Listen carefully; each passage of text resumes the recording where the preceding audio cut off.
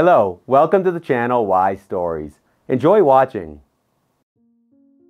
A young and striking blonde entered the cafe. She headed to her favorite table near the window, where her friend was already waiting for her. The girls met at this place every Tuesday at 2 o'clock. They had lunch and shared their achievements with each other. Their victories were counted by how many men they managed to charm so that they wanted to spend money on them during the past week. As usual, the waiter, who already knew these girls well, asked, "Yes, I'll have my favorite pasta and champagne. Bring a whole bottle." Indiana declared solemnly, the same blonde who had just received several lascivious looks from the men in the cafe. "I guess we're celebrating something important today since we'll be drinking right in the middle of the week." Juliana smiled and winked at her friend. Indiana smiled and showed the ring on her finger. Her friend immediately squealed with joy. "Bring the most expensive champagne," Juliana told the waiter. Such an occasion deserves a grand celebration. The waiter congratulated the girl and left the friends alone. "Is that your Roque?" Juliana asked with interest. "He finally proposed." "I thought it would never happen," Indiana sighed. She had been dating a wealthy man for 2 years. He was a widower. It was not easy for the girl to curry his favor. Moreover, the millionaire also had a daughter. Indiana and Roque's daughter were almost the same age. The lover was only 5 years older, so the daughter treated Indiana with caution. In the end, Indiana managed to achieve everything, and the rich man proposed to her. It was not easy for Roque to make this decision. The man thought that after his wife's death, he would never marry again, but then Indiana appeared. Initially, she played the role of a mistress. Roque occasionally met with her, then wanted to stop communication with his lover altogether, but Indiana didn't want to let go of the wealthy man so easily. She texted him herself, sent photos, and asked for meetings. Roque kept his mistress a secret from his daughter. Victoria knew that her father had long ceased mourning her mother, and many years had passed. He didn't have to do so. But the girl was not satisfied with the fact that her father chose only young beauties as his companions. She constantly told him that they were only after his money. To avoid further irritating his daughter, Roque met with Indiana secretly, but after a year of such secret meetings, the lover announced that she was pregnant. She immediately brought him a test and a certificate. The girl had been trying to entice wealthy suitors for quite some time. She knew that they all demanded proof, so she decided to act promptly with Roque. He was already prepared for it. She felt that he was almost ready to make her his woman and wife. Roque did not refuse the child. He believed that the certificate was real, although he didn't understand why she handed it to him. Eventually, the man introduced Indiana to Victoria. It wouldn't be accurate to say that the meeting between the daughter and the lover occurred in a calm and pleasant atmosphere, but Victoria didn't argue with her father. She simply said that it was his decision and that he should have shed weight on his own. Thus, Indiana and Roque moved in together. However, Roque never became a father for the second time. Indiana had a miscarriage after 3 weeks of their life together. Victoria openly laughed at her, and even more at her father, who believed it all. Nevertheless, she couldn't get rid of her persistent stepmother, who was only 5 years older than her. Indiana didn't leave the man's house. After 2 years of living together, Roque proposed. Indiana didn't have to come up with anything new. The man decided to legalize their relationship. They were still living together. Victoria didn't approve of her father's decision, but she couldn't convince him otherwise. They didn't postpone the wedding for long. Indiana tried to speed up the paperwork. Although Indiana attempted to befriend Victoria, the girl remained cold and distant.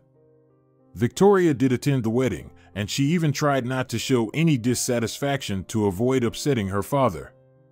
He was happy, and that was all that mattered to Victoria. Nothing much changed in the first few months after the wedding. Indiana tried to befriend Victoria, but Victoria simply ignored her. "You got what you wanted, but I don't have to be friends with you," Victoria told her. "I'm not trying to be your friend, but I'd like us to communicate normally." After all, we live in the same house, Indiana replied. Victoria abruptly stood up, took her coffee cup, and went to her room. She always did that. Every time she made coffee, she ignored her father's wife. But as soon as Indiana started talking, Victoria left. It felt intentional, as if she was deliberately showing her disdain. 6 months had passed since the wedding. Victoria still hadn't accepted her stepmother, but Indiana wasn't overly concerned. She simply stopped trying to get close to her. She lived for her own pleasure, shopped, visited beauty salons, and spent time with friends. Indiana, you can congratulate me, Juliana said in their latest meeting. I'm moving abroad. What do you mean? Indiana exclaimed. What about your Horacio? He was always a patriot. That's exactly it, the contented friend replied. He had a heart attack. Horacio won't dictate anymore what I should do. I'm the sole heir to his estate. Capable people are managing the business, and I'll just count the profits somewhere on the French Riviera. Indiana even applauded her friend. That's how it is, Juliana, a simple girl from a provincial town, becomes a billionaire. And you didn't even have to put in much effort. Victoria, with her student friends, participated in a project competition. Their idea seemed the most interesting to the jury. They proposed creating a student television network to cover events at the university. Of course, the students wanted to celebrate this achievement, although many believed that Victoria's group won largely thanks to her father. The girl returned home late at night in high spirits, but the next morning her condition was the opposite. Strangely, on the following day, she didn't feel any better. Victoria could only lie down. She had nausea and dizziness. Her whole body ached, and on the third day, it turned out she had a fever. Can a hangover be like this? Roque asked Indiana. The man was worried for his daughter. Victoria had never been seriously ill before. Of course not, his wife replied. I think it's alcohol poisoning. I've heard many stories of how low-quality alcohol literally killed people. Roque pondered. It didn't seem like fiction to him. He was aware of such stories, and similar incidents had occurred among people in his circle. What puzzled Roque was that none of Victoria's friends were affected. Moreover, his daughter had never gotten so intoxicated before. Indiana said she knew an excellent clinic. Even if it turned out to be alcohol poisoning, all treatment would be confidential, and no one would find out. I won't send my daughter to a clinic for alcoholics, Roque bluntly responded. It's just a regular elite clinic, Indiana explained. They'll conduct an examination, and in the event of anything, they'll keep it quiet. Roque said he would think about it. Before bedtime, he checked on his daughter. She looked even worse. Her skin had paled further, dark circles formed under her eyes, and her cheeks were sunken. Victoria had visibly lost weight in 3 days. She ate almost nothing and mostly slept, but only after a huge dose of painkillers. Roque decided that he needed to take his daughter to the hospital. He asked Indiana to arrange things with the doctor, and she promised to help. Victoria didn't resist. She responded to the suggestion of going to the clinic with a silent nod. Of course, she understood that she couldn't recover without medical help. Roque was on edge the whole day. He was afraid to hear a grim diagnosis. Although he held on to the hope that it might just be a simple case of poisoning with straightforward treatment, it never left him. Unfortunately, the doctor had no good news to tell the worried father. You waited too long, Emilio, the chief doctor of the clinic, said. He personally took charge of treating such an important patient. Roque helplessly lowered his head. This was exactly what he was afraid to hear, that it was too late and that there was no way to help his daughter. Victoria wasn't just his beloved daughter, she was the only family he had. With a heavy heart, Roque was listening to the doctor's words. His mind refused to accept this information. Emilio explained that Victoria's body had undergone severe intoxication. If she had sought help earlier, they could have saved her, but now the immune system simply couldn't cope with such poisoning. Victoria's organs were already starting to fail. In such an advanced stage, Emilio claimed that there was nothing they could do to help. Of course, the doctors will do everything they can, but it's better to prepare for the worst. These words knocked Roque out of reality. He saw and heard nothing around him. The man stumbled out of the doctor's office. Almost without realizing it, he reached his daughter's room and kneeled beside her bed. Roque took Victoria's hand in his and pressed it to his face. "I'm sorry," he whispered almost inaudibly. "But this time, I am powerless. I can't help you, but I don't want to let you go. My dear daughter, don't give up because I'm already close to giving up." But Victoria didn't respond.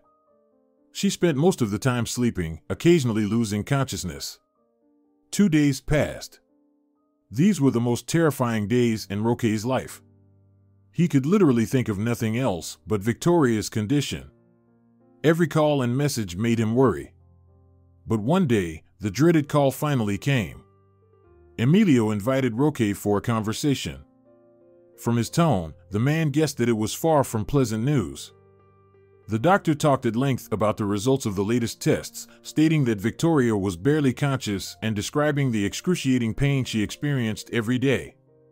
In his own words, Emilio led Roque to a terrifying conclusion. The doctor had only one recommendation. "Right now, your daughter can exist only because of the machines that sustain her life," the doctor said. "I deliberately chose the word existence because it can't be called life." "Emilio, it seems I understand what you want to say, but I won't take such a step," Roque replied. "We're just postponing the inevitable," Emilio concluded. "We can't save your daughter. I'm sorry. All we can do is ease her suffering. Think about it, but as a doctor, I'm telling you, there's no chance." Roque left the office as a completely different person. He was prepared for the worst, but he never expected something like this. It turned out he had to sign his beloved daughter's death sentence to disconnect her from the machines. He couldn't bring himself to talk to Victoria. The girl was deeply asleep. Most likely, she was unconscious because Victoria didn't even react to touches. It was painful to look at her, but the father still couldn't let her go. He still believed that his daughter would recover. "How is Victoria doing?" Indiana cautiously asked Roque in the evening. The man struggled to hold back tears. He explained that the only way to help her was to let her go. Roque shared with his wife his feelings about this. He hoped to hear advice from his wife. "It's just a nightmare, but maybe it really would be better," she said. "Although I, of course, couldn't disconnect my own loved one. But, on the other hand, seeing her suffer is even worse." "I gave myself 3 days to think about this decision," Roque replied. "Honestly, I'm starting to doubt Emilio's competence. After all, we're talking about my daughter's life." "What do you mean?" Indiana asked somewhat fearfully. "Are you going to transfer Victoria to another clinic?" "No, of course not," Roque replied. "In her condition, moving is out of the question. I just showed her test results and some medical history to other specialists." Indiana noticeably became nervous. Perhaps she was worried about Victoria. Despite their relationship, they were not strangers to each other. "In short, all the doctors told me the same thing as Emilio," Roque sadly concluded. "There's no chance, and she's suffering." "I'll probably agree. I want my daughter to be free. No pain will torment her for another second." Indiana embraced Roque. She pressed her whole body against him. The man trembled. He cried out of helplessness and out of pity. Even money doesn't solve everything in this world. Roque was ready to give away all his wealth and all his savings just for Victoria to recover, but unfortunately, fate had other plans. The father called Emilio and said he would come in the morning to sign the documents. The doctor sympathized with the unfortunate man, but said it was the only right decision. Through suffocating mental pain, against the pleas of Roque's heart, he signed the papers. Emilio hugged the crying father, saying he was doing a good deed. Victoria is only suffering. She even asked to end this torment herself. Roque had managed to talk to his daughter. Victoria really didn't want to drag out such a pathetic existence, but Roque asked to give him time to say goodbye to his daughter, just a few hours. Of course, Emilio didn't object. He said everything would happen only when the man was ready. When Roque approached his daughter's room, he couldn't open the door. The man froze, holding onto the handle. He was wondering how to look into his daughter's eyes now and what to say.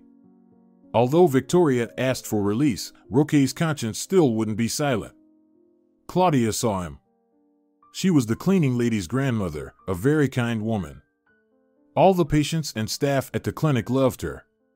She was a real guardian of wisdom, and even doctors and millionaire clients liked to consult with her on life matters.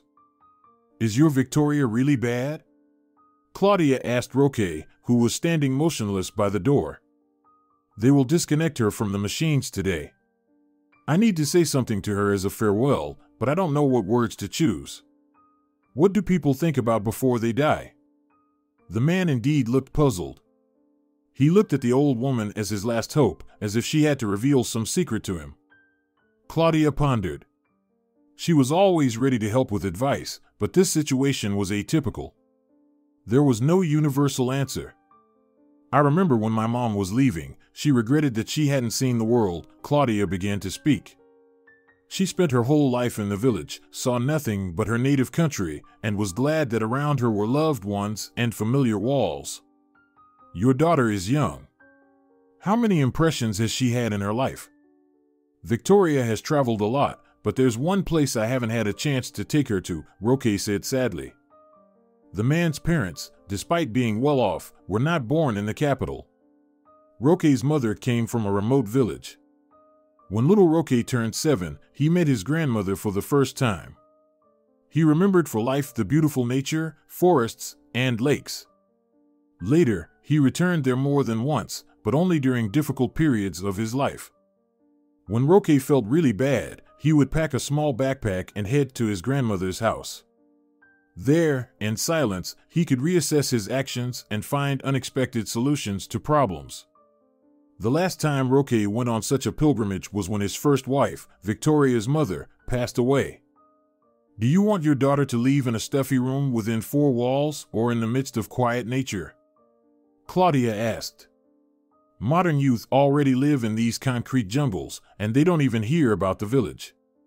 "You know, I agree with you," Roque said unexpectedly. He even brightened up a bit. "I would also prefer to go in the arms of a loved one to some quiet and secluded place." Claudia smiled, but her eyes remained sad. Roque even hugged the old woman and thanked her. The man felt a little calmer. He called his assistant and told him to come and buy tickets as quickly as possible. Roque decisively entered the room, removed all the sensors from Victoria's body, and took the girl in his arms. "What are you doing, Dad?" Victoria asked faintly. She had almost no strength, she couldn't even move her hand. "We're heading home. And if you are about to leave, let it happen there," Roque said, even with some optimistic notes in his voice. Assistant Jorge was already waiting for his boss at the clinic gate. When he saw Roque with the girl in his arms, he immediately got out of the car and opened the door. The man sat with his daughter in the back seat. Victoria lay on his lap. She didn't even have the strength to sit. "What about the tickets?" Roque asked Jorge. "The nearest flight is only on the weekend, but judging by your tone, I understood that you urgently need it. So, I found a private helicopter for you. One of your acquaintances agreed to lend you his for the flight. It's Malibio, and I've already settled with him." "Jorge, I don't pay you in vain," Roque said. He was pleased with the young man's work. "Then, let's go straight there without stopping at home." Within a few hours, Roque was carrying his daughter out of the plane. Now they had a journey to the village ahead. The man's heart was pounding. He hadn't been at these heights for so long. Even the air here was different. He managed to tell Indiana that he had left for an indefinite period and that he wanted to say goodbye to his daughter like a human being. The girl was extremely unhappy with such a move from her beloved. "Have you gone crazy?" Indiana said. "Transporting Victoria somewhere in this condition is just a reckless act. If she's destined to die anyway, let it happen here, Roque replied. At least she'll see nature one last time and not spend her final moments staring at a white ceiling and a bright lamp. The grandmother's house had tilted a bit over time, but it added a unique authenticity and an atmospheric touch. Inside, everything remained just as it was during Aurelia's grandmother's time. Neither he nor his mother intentionally changed anything, wanting to step into their childhood when they visited. The grandmother used to keep cows and chickens. Milk jugs were still standing on the shelves. Being here, Roque felt like a 7-year-old boy again, just starting his life's journey. It was warm and cozy in his heart, yet also melancholic. Nostalgia for his grandparents and parents gripped him. Now, this place would be associated with where his daughter took her last breath. His mother started the tradition of coming to this place during difficult life moments. She, too, returned to her homeland only during the most dreadful emotional states: her husband's death, business problems, and her son's wedding. Yes, it was a traumatic event for her as well. She didn't want to let her little boy go. Roque, however, didn't only live through tough periods here. He would just visit when facing difficult decisions. Before proposing to his first wife, he was here, and then after her death. For some reason, he felt that this house and these pine trees held numerous memories. The energy there was incredible. Looking at the trees, he forgot about everything. He missed this feeling in the city. How good it was that Claudia reminded him of it. This little house had amazing healing power. When he looked at the forest and the lakes, all the problems immediately seemed small and insignificant in the grand scheme of the world. Now Roque was sitting on the porch, gazing at the sky. Years passed. There was no grandmother or mother anymore, but these pine trees were still there, the water in the lakes remained crystal clear, and the sky was just as blue. Only people changed, and the landscape remained the same. Victoria couldn't yet appreciate the beauty of nature and savor the atmosphere. The journey had exhausted her. She already had limited life resources. Roque laid his daughter on a down blanket and took care of preparing dinner. He knew that in the village, you could find anything if you knew where to look. The man went to his neighbors to get meat and vegetables. The village was remote, almost forgotten by people. Some indigenous residents still stayed here. Not everyone sought the city. The youth, of course, left, leaving parental homes, but the elderly held onto their roots until the end. The grandmother's house was closest to the forest. It took about 5 minutes, not in a hurry, to reach the first neighboring house. Roque was fortunate. He immediately saw someone in the yard of the first house. It was a young man, which surprised Roque. He didn't expect to encounter his daughter's peer in the village. The young man introduced himself as Zenobio, explaining that he had lived here since birth. His parents passed away, and he got the house. To move to the city, he needed money he didn't have, and no one wanted to buy a house in a remote village. So he lived here, the only representative of the youth. "But I'm not complaining," Zenobio said. "Everything suits me. I help the local veterinarian. He's getting really old. I plan to replace him in the future. Here, there's nature and food. I like it. I have a feeling that there won't be anyone to treat you here in a few years. The last old people will live out their days, and all the livestock will be gone," Roque replied. "You're right," Zenobio said sadly. "There are only about 20 old people left here. In 15 years, I think I'll be the only one left, going completely wild." "Well, you can't live like this," Roque said. "Come on, gather your strength, save some money, and go to the city. There's no reason for someone like you to waste your time in the wilderness." Roque liked this guy. It was evident that he was a kind and compassionate person. Zenobio gave Roque a bucket of potatoes and a chicken carcass, which he had slaughtered for himself in the morning, and he didn't mind at all. He even refused payment, explaining that he lived alone and had a bountiful harvest. Onions and carrots wouldn't surprise anyone in the village. Everyone had gardens. Still, Roque gave him money. "Maybe you can help me figure all this out?" Roque asked, examining the groceries. Honestly, I can't remember the last time I peeled potatoes, let alone prepared a chicken. Zenobio sighed and chuckled. Compared to this young man, the grown-up Roque looked like a helpless child, and his gaze was accordingly a bit frightened. When he left the city, inspired by the idea of solitude in nature, he didn't think about having to cook, do laundry, and do the rest by himself. Zenobio couldn't refuse to help. He was happy to meet someone other than his neighbors. In his quiet and monotonous life, this interaction became a whole adventure. On the way to Roque's house, he told the young man about the reason for his visit. Zenobio was listening with sympathy and concern. It was evident that his emotions were genuine. "I believe you did the right thing," he said when he finished listening. Zenobio froze in the doorway when he saw Victoria. He felt unbearably sorry for this girl. She was so beautiful and young that even illness couldn't hide the delicate and graceful features of her face. "What is it like to know that you're living your last days when there could have been so much more ahead?" he thought. Victoria nodded to the young man, indicating that she was pleased to meet him. She couldn't speak. 2 hours later, the little house was filled with an appetizing aroma. Zenobio was cooking soup in the oven. Even Victoria lifted her head a bit to see what smelled so good. "Whether you like it or not, you'll have to try," Zenobio said with a kind smile to Victoria. "If only a little." "I'm afraid I won't be able to handle more than a couple of spoons," Victoria replied. Roque praised the dish so much, saying he hadn't tasted anything better in any restaurant worldwide. "This is what real, natural food means," Roque pronounced pompously. "With this kind of service, you might just make a full recovery." Of course, Roque was joking.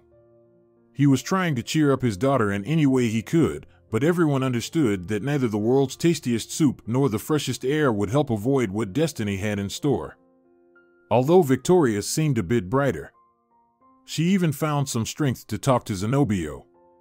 In the evening, she asked me to take her outside. She wanted to gaze at the starry sky. In the metropolis, you couldn't see stars, the lighting there was very bright. Here, only one lantern lit up the entire village.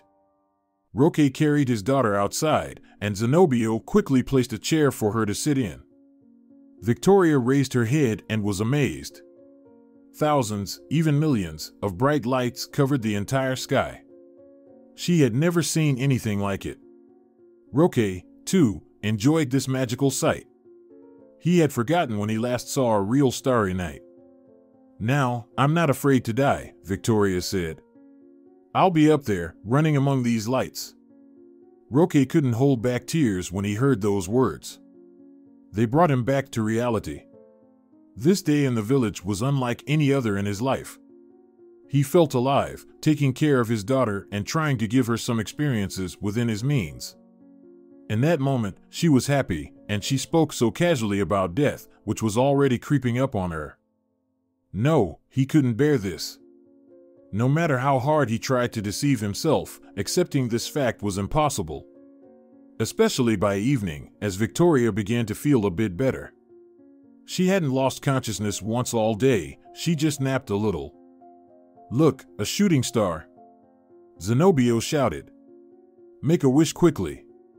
It was unknown what the young man asked from the sky or what Victoria was thinking when she closed her eyes and smiled, but Roque had only one wish, impossible, of course, but he still asked for his daughter to live because hope dies last. The next day, Victoria looked a bit better than all the previous days. Her eyes weren't as dull anymore.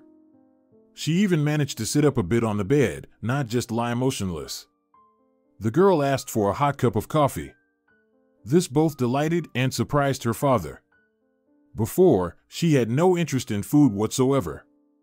He prepared for her the best coffee of her life, made with real herbs. Zenobio dropped by for a visit. He also happily noticed that Victoria looked better. "Maybe she'll recover?" he suggested. "We have such nature here. Old people live till they turn 100 years old." Roque smiled, but there was sadness in his eyes. He didn't want to deceive himself. If the doctor said there was no chance, then there was none. He had heard that sometimes, before death, people experienced a second wind and grasped at their last days. However, no matter how much he wished, nothing could save Victoria. Indiana went crazy in the city. Roque turned off his phone, and she couldn't even find out how things were with their daughter. She was ready to go find them, but Roque didn't say where they went. He only mentioned that they were in some village, but there were so many of them. It's been a week since the man abducted his daughter from the hospital, but there was no news. Finally, Roque called his wife himself. His voice trembled, and it was hard for him to speak. At first, he remained silent for a long time, just breathing into the receiver. "Victoria is not here anymore," Roque uttered. "I'll come tomorrow, on the same day. We'll have the funeral. I've already arranged everything." Indiana immediately began expressing condolences, trying to find words to support her husband, but he didn't need it. Roque didn't listen to her, he simply hung up. "You pity her, don't lie," Roque exclaimed contemptuously, looking at the phone. "Well, did she not shout hooray?" Victoria asked with a laugh. She was actually alive. After the conversation with Indiana, Roque called his security chief, who was monitoring the house. He asked to find out what the girl would do when she heard the news of her stepdaughter's death. The man told him that she had just left somewhere, but her mood was cheerful, nothing like grief. "Please, keep an eye on where she went. If she meets someone, let me know," Roque requested. The thing was, after the girl arrived in the village, or more precisely, left the hospital, miraculously all her pain disappeared. Victoria's condition improved with each passing day. After a week, she could already get out of bed and help her father with household chores. She still experienced dizziness and nausea occasionally, and her muscles ached, but all of this was incomparable to how her condition deteriorated in the clinic. Of course, Roque couldn't help but notice this magical healing. Even Zenobio said that Victoria looked nothing like a dying girl. The pieces of the puzzle started to come together for Roque. Indiana advised him to go to a specific clinic. It was advantageous for his wife to get rid of the sole heir. To finally make sure that they did something to his daughter, Roque found a doctor in the nearby city. The city was a district center, so finding a private clinic there was not a problem. Roque left Zenobio to watch over his daughter and went to the doctor himself. He had to pay a decent sum to the doctor for him to agree to come to the village and take Victoria's blood for analysis. The next day, the doctor came to Roque's house and reported that there was a poisonous substance in the girl's blood, unrelated to alcohol. It was a common poison that had gradually accumulated in her body. Now it had stopped entering her bloodstream, so Victoria's condition had improved. The doctor set up a drip to cleanse her blood and left. "Dad, your beloved did this," Victoria said. "I'm telling you for sure. She came to me that day when I returned from the party, gave me some drinks, and said it would help me in the morning. But why didn't you tell me about this earlier?" Roque wondered. Victoria replied that she simply couldn't have thought that someone would decide to poison her, so she didn't pay much attention to the incident. But now there was no doubt that she had received her first dose of poison at that very moment. The security guard reported on Indiana's movements around the city. First, she visited the clinic where Victoria was treated, then met with a friend. Judging by her mood and behavior, it seemed like she was celebrating something. The news of Victoria's death did not fit into this scenario at all. "Is it true?" the guard asked. "Is Victoria dead?" "No, but it's a secret," Roque replied. "Don't tell anyone. Now you must continue monitoring her or assign someone to do so, but make sure she doesn't notice. If anything strange happens, inform me immediately." Roque didn't lie to Indiana about his daughter's death for no reason. He wanted to see what she would do next. However, he had to stage a whole performance for her. The man actually organized a funeral for his daughter. Victoria suggested this idea herself. Initially resistant, Roque claimed that they should keep it within a close circle. They invited only a couple of their closest friends, but told them in advance that the girl was alive, and it was all just a setup for one person. Victoria was lying in the coffin. They lowered it into the ground, but didn't bury. At that moment, Roque said he didn't want to witness it and led his wife away.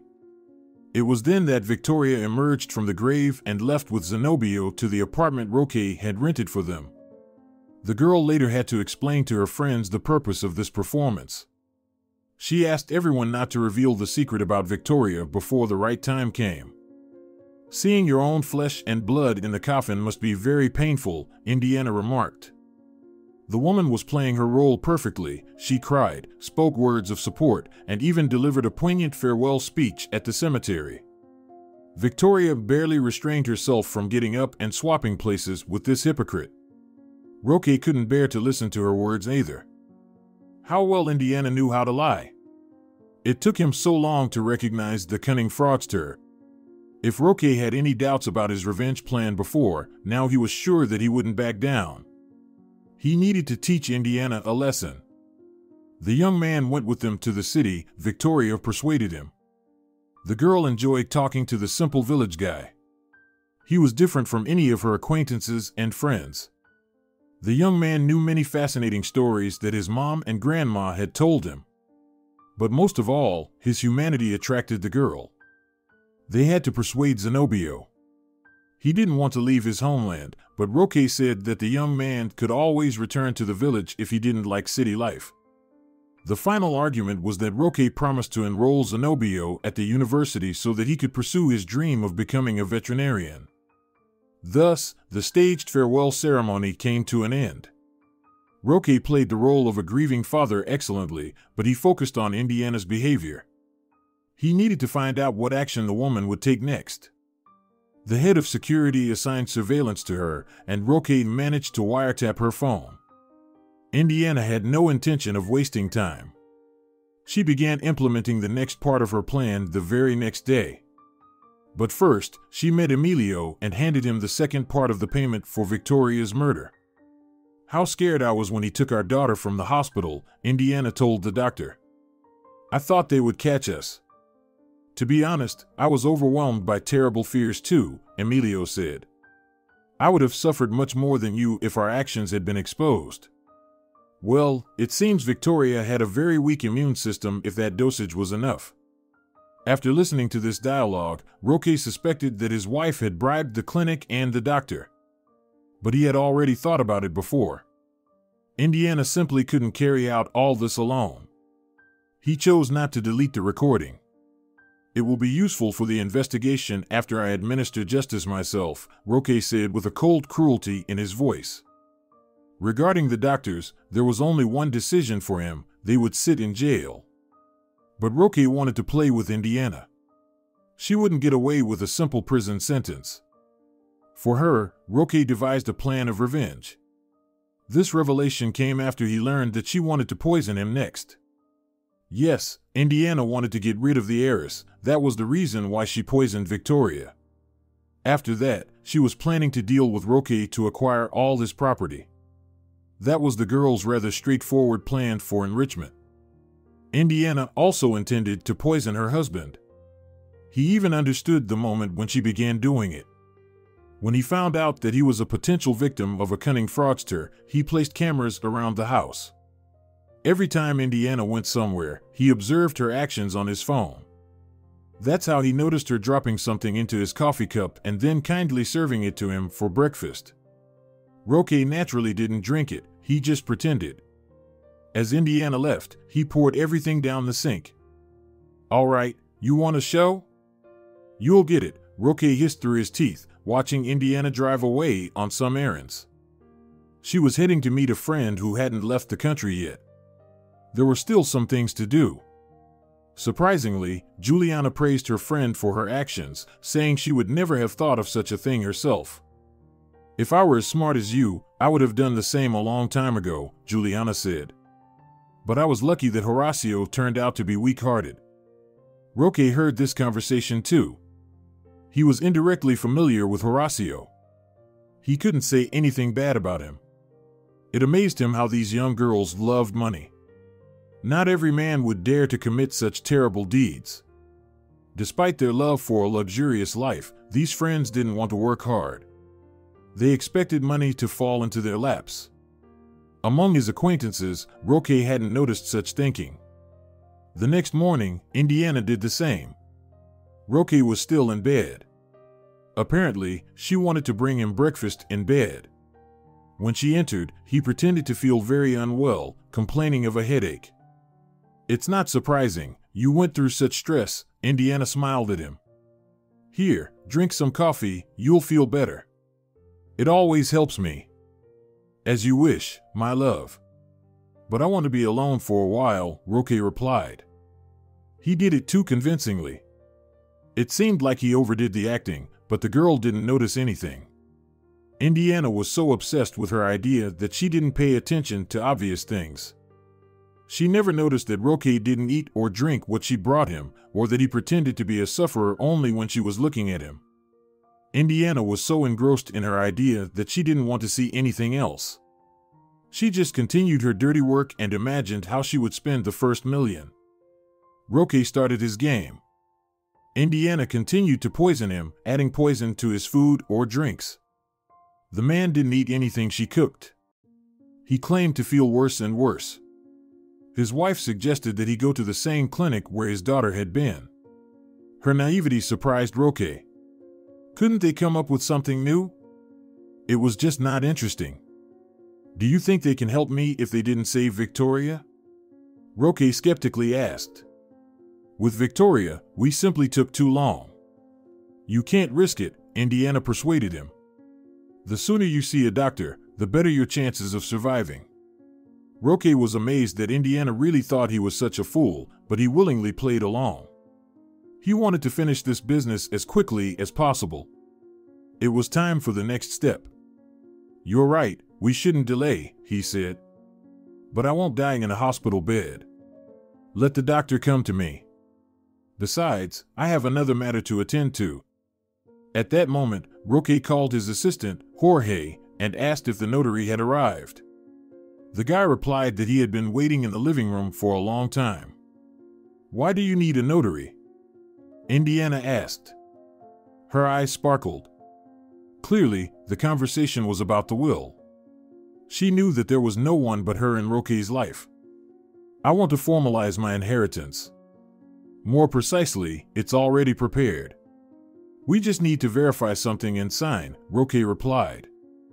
Indiana asked to stay, if possible. She had no idea that this was even necessary. Roque wanted to see her face when she heard who he had made the heir to his wealth. The notary entered. He was a very serious young man. He greeted everyone, sat next to the patient's bed, and began reading the text of the will.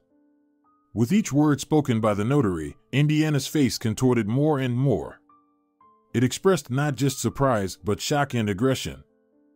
"Who is Zenobio Pena?" Indiana asked slowly when he finished reading the text. "Who is he?" "This man once saved my life," Roque replied. "I choked on a bone in a restaurant, and he was the only one who knew what to do. I promised back then that I would fully repay him. If things get worse for me, I must complete this task. He will be my successor." Roque spoke in an extremely serious tone, although it was difficult for him not to smile while watching his wife's emotions. The excessive seriousness of the notary, who was just an ordinary actor, added a touch of grandeur to the whole situation. Indiana was simply lost.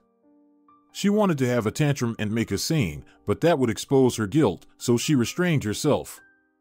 "So, you're leaving me with nothing, and Zenobio will live in our house, managing your business? What about me?" Indiana asked, struggling to keep herself composed. "You can stay with him," Roque replied carelessly. "Zenobio is a great guy. He's a little younger than you. You two will get along." Indiana got angry and left the room.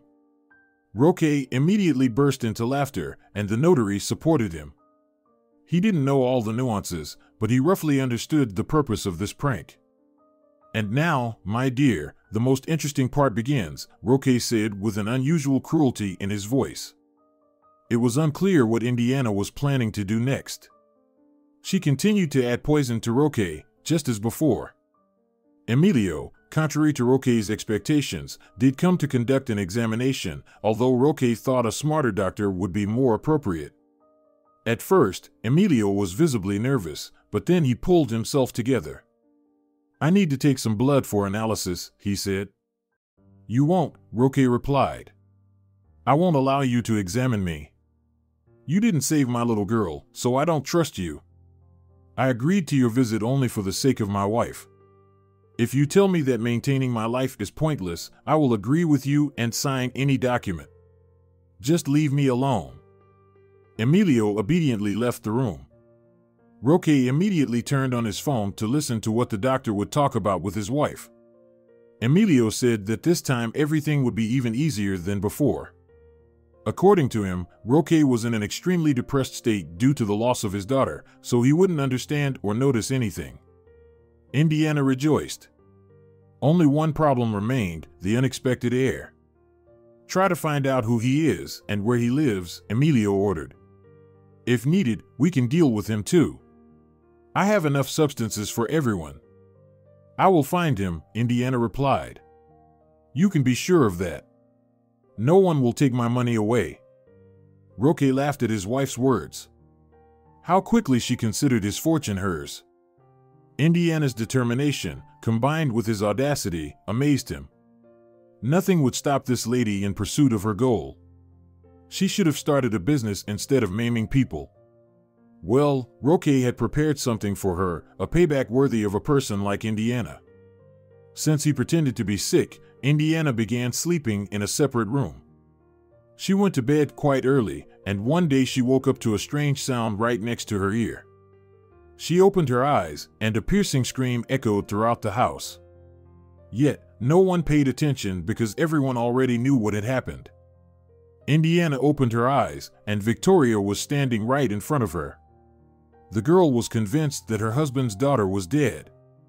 She personally saw her in the coffin. Victoria deliberately applied scary makeup to look terrifying, dressed in all white, which was invisible in the darkness but created the desired effect. "Go away, go away," Indiana kept repeating.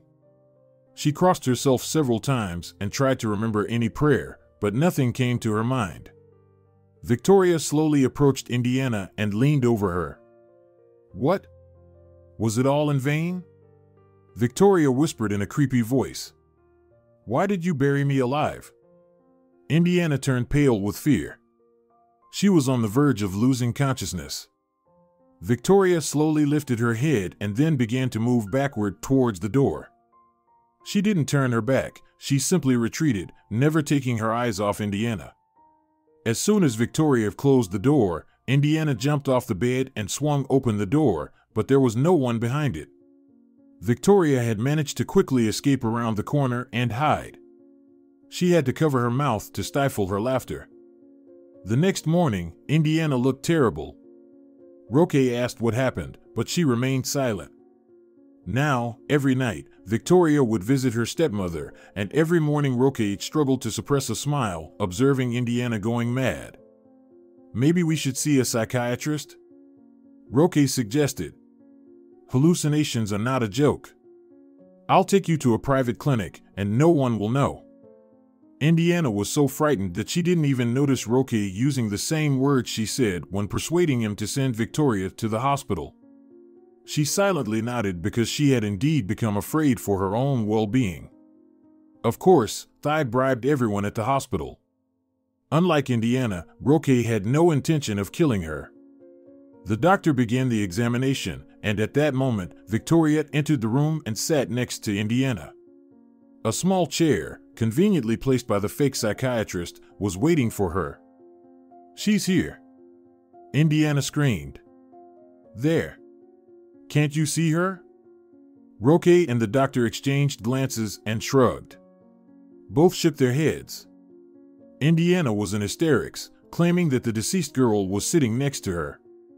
She was screaming and crying. The doctor recommended that Indiana stay in the hospital for a few days, and she immediately agreed.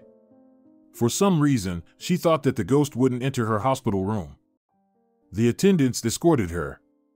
As soon as she left, loud laughter echoed from the doctor's office. "We don't wish her any harm, just a little scare," Victoria said. "Don't worry," the doctor replied. "We'll give her injections full of vitamins, and then we'll let her go. You won't come to her at night anymore, will you?" Victoria had no intention of continuing her haunting activities. With Indiana safely confined to the psychiatric hospital, Roque could now proceed to file charges, initiate divorce proceedings, and deal with everyone involved in poisoning his daughter. Victoria returned home, inviting Zenobio to live with them. Zenobio began preparing for his university exams and genuinely enjoyed life in the city. Indiana spent a week in the hospital, and then the time for her discharge had come. Roque had prepared all the divorce documents and was ready for a serious conversation. However, the doctor met him in the lobby and invited him into his office. "I have some not-so-good news, depending on how you look at it," the doctor said. "Your daughter didn't come to the hospital, did she?" Roque shook his head negatively. Indiana was no longer troubling Victoria. They had achieved what they wanted. The original plan was to put Indiana in prison, but the doctor explained that Indiana continued to see Victoria. She constantly begged for forgiveness, but her stepdaughter insisted. "You did it all for nothing." This information terrified Roque. They didn't intend to drive Indiana insane. It was supposed to be a lesson for her. "It seems we are no better than her," Roque said. The doctor disagreed, saying that, after analyzing Indiana's stories and visions, he concluded that she didn't regret her actions. What drove her crazy was not the fact that she had killed a young girl, but that she wouldn't inherit anything. Indiana confessed that she had planned to poison Roque next and settle scores with the unknown Zenobio. Therefore, the doctor decided to temporarily keep Indiana in their care and later transfer her to a state hospital if Roque didn't intend to pay for her upkeep. Naturally, Roque had no plans to treat the failed murderer. Indiana spent another week in the private clinic before transferring to another hospital. As far as Roque knew, she never managed to overcome her obsession, constantly muttering, "It was all for nothing." She didn't see any ghosts anymore, but this phrase had firmly entrenched itself in her mind. "I think she deserves it," Zenobio said, now living in Roque's house. Just like the doctor. Emilio was arrested during his regular workday, right in front of the entire clinic. He had no idea that the police planned to arrest him long time ago. He continued working calmly, planning to go on vacation soon and looking for a new apartment, while the investigator kept gathering evidence. Besides the recorded conversation, he obtained bank statements showing significant transfers from Indiana. The corrupt doctor had no chance of escaping justice. Roque didn't forget about Claudia, the one who initially uncovered the whole scheme. Claudia received a well-deserved reward, even though she didn't understand it at first. Roque explained that he followed her advice and that it helped Victoria to heal. If you're enjoying it as well, leave a like and subscribe to the channel.